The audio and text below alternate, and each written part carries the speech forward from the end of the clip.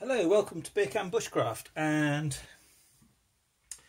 this is a present that my wife bought for myself and my son, and to share, and so I'm going to show you what it is. It's a tin full of locks, and she spent ages getting them. She's gone all over the place to get them. So anyway, let's just go through them. Well, I'm not going to go into massive details. I won't go into massive details. Well, this is a concealed shackle padlock. It's got concealed shackle. It's got a square key with a funny angle on it, which I don't really know anything about. I don't even know what they're called. With a very deep keyway. It looks complicated, that one. I'm going to have to find out about those. Well, a pretty normal Yale. It's quite small. What does it say there? 4.2 mil. Normal keyway, I think. Yeah, it looks pretty straightforward. I might give that one. Oh, it's 25 mil. Yeah, 20. What's that all about? Oh, I see. Let's not go into that too much. I'm spending time looking at that. Heavy duty padlock. Some of these came from, really cheap places. A Kramer padlock. Straightforward ordinary keyway. Is that what's that one? That's ordinary keyway.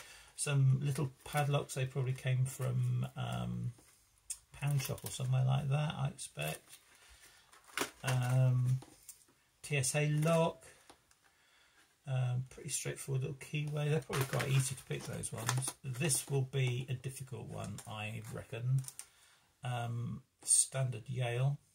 That looks like a nice a Y11460. If I type that into the internet, Lock Noob will come up, so I expect, because he normally does. Wilco. Looks like a master lock, doesn't it? Same sort of thing. Security level 5. So it'll be like a master lock. Another little brass padlock. Small, very small keyway. That will be probably from Pound Shop or something like that. Another master lock style one. It's got a strange key, one of those square keyways. I don't know whether you can actually see that, if that's focusing, but anyway, there's that one. The Yale one. My Rain or Shine padlock. Now this comes from the same place as that other one by the looks of it. So square keyway. A master lock. There we go. Pretty straightforward. And 4, so it's easier than the other one supposedly. A travel security combination padlock. Now actually, I don't know if it tells you what the... Anyway, yeah, okay. It's only got 3 on there. I've been trying to pick one. This one. It's an L&Co one, and it's it's a bicycle padlock that I had in the late 60s, I should think.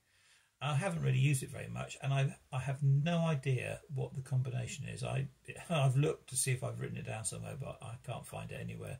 Anyway, it's well and truly locked up. It was very, very tight, so it's had lots of oil on it, and I'm giving that a go. Is there any more in there?